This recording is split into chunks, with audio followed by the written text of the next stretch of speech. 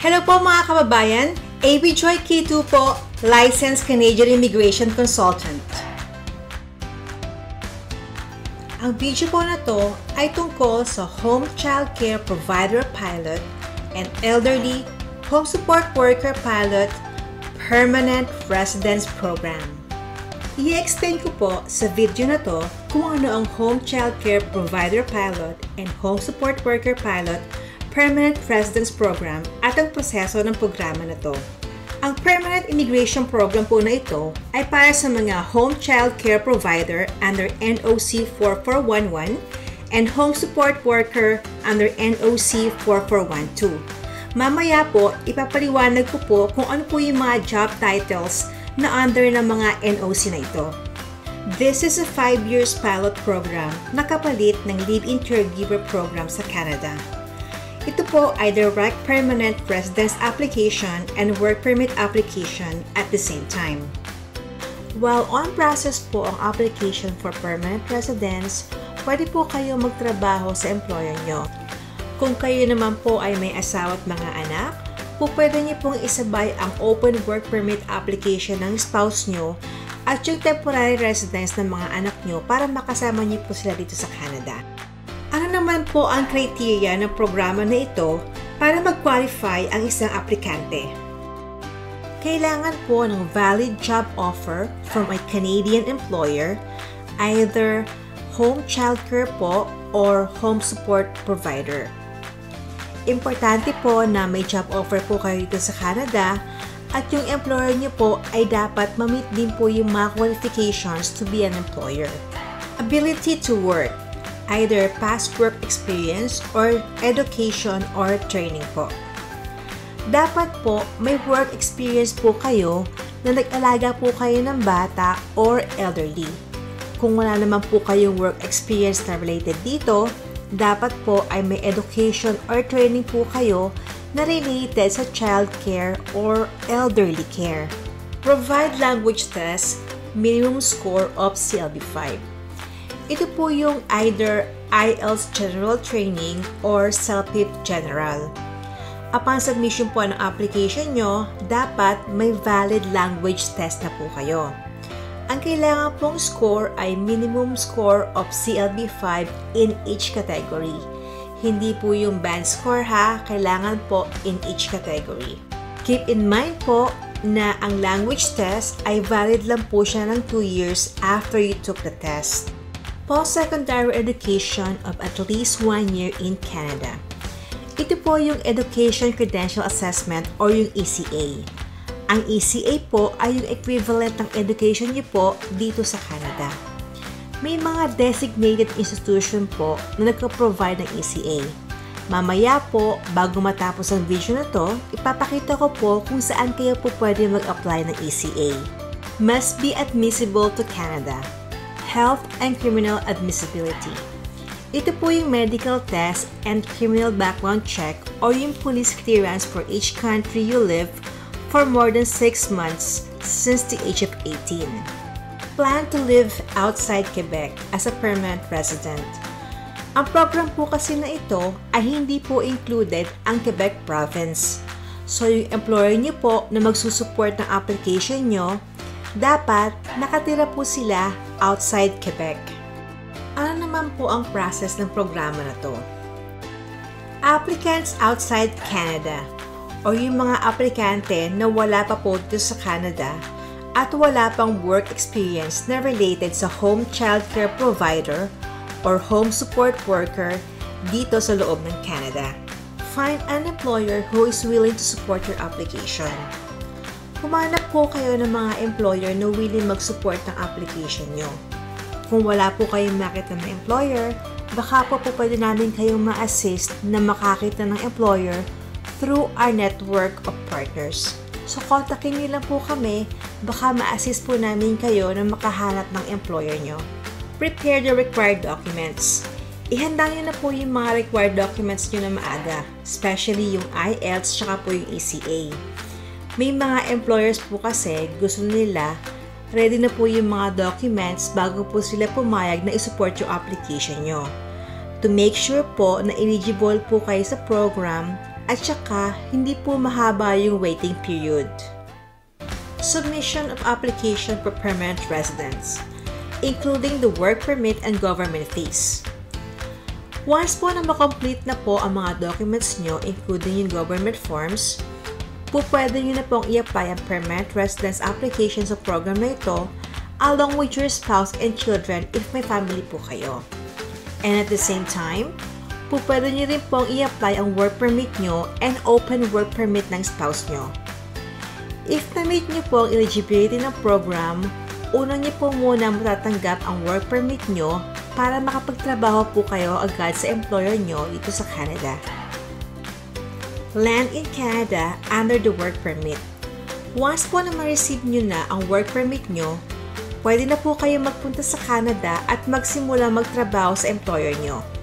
Once na mag-land na po kayo sa Canada, you have to work for 24 months. Dapat po, makomplete nyo ang 24 months na work experience nyo as a home childcare provider or home support worker. Once you have completed your 24 months of work experience dito sa Canada, you have to submit it sa IRCC. After that, you will receive your permanent residence. Once po na ma-receive ng IRCC ang proof of work experience nyo, mare-receive nyo na po ang permanent residence nyo. Ito na po yung end ng application nyo. IRCC will conclude your application under this immigration program.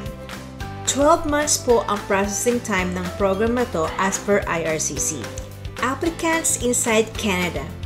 Sa mga aplikante po from inside Canada, especially yung mga nasa Quebec province, ganoon din po ang requirements and process. Ang advantage po ng applicants na andito sa Canada, yung work experience nyo po as a home childcare provider or home support worker ay counted po for 24 months work experience requirements.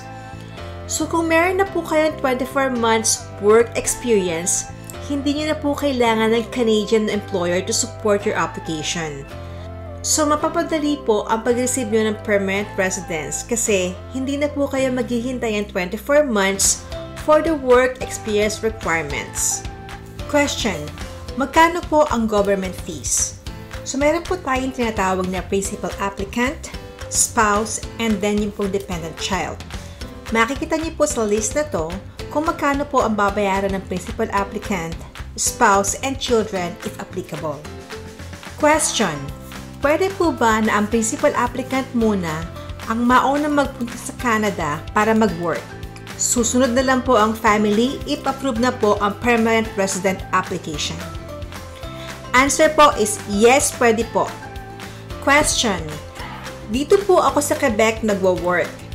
Counted po ba ang work experience ko as a child care provider or elderly care dito sa Quebec? Ang sagot po is yes, counted po yan. I-acknowledge po yan ng IRCC basta mag-provide lang po kayo ng ROE or Record of Employment and Certificate of Employment from your employer.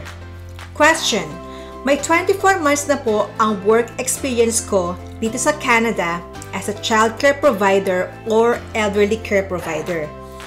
Kailangan ko pa po ba ng job offer from a Canadian employer? Ang sagot po niyan, as per IRCC regulation po, hindi na po kailangan ng job offer from a Canadian employer if may 24 months work experience na po kayo dito sa Canada, including po ang Quebec province work experience.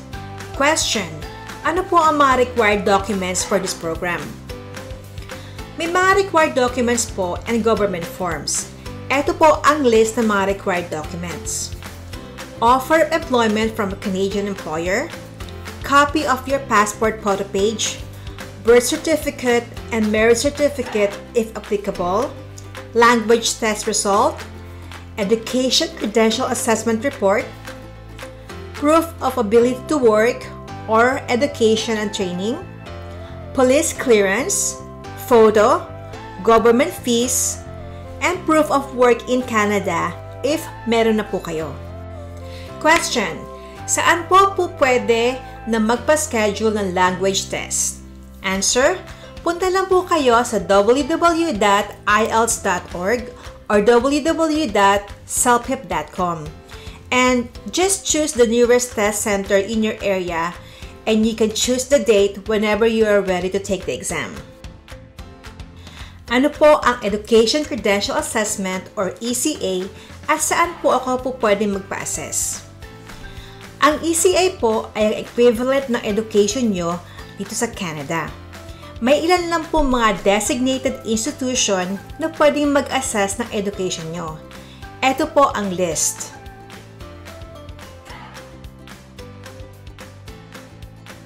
Ito naman po ang mga job title na nasa NOC 4411. Babysitter, Babysitter Fitness Center, Childcare Provider Private Home, Live-in Caregiver Childcare, Nanny, and Parents Helper. Ito naman po ang mga job title for NOC 4412. Attendant for Person with Disabilities Home Care, Family Caregiver, Home Support Worker, Live-in Caregiver Seniors, Personal Aid Home Support, Personal Care Attendant Home Care, and Respite Worker Home Support. I'm sure marami pa po kayong mga katanungan tungkol sa programa na to na hindi ko po nabanggit sa video na to. Please feel free to contact us po. Ang email po namin is caregiver@immigcanada.com. Ang phone number po namin is 1-514-554-5212 and 1-514-574-2480. Ang website po namin is www.immigcanada.com. May Facebook page din po kami na po pwede niyong i-search at ImmigCanada. That's it for this video. Please stay safe and see you next time.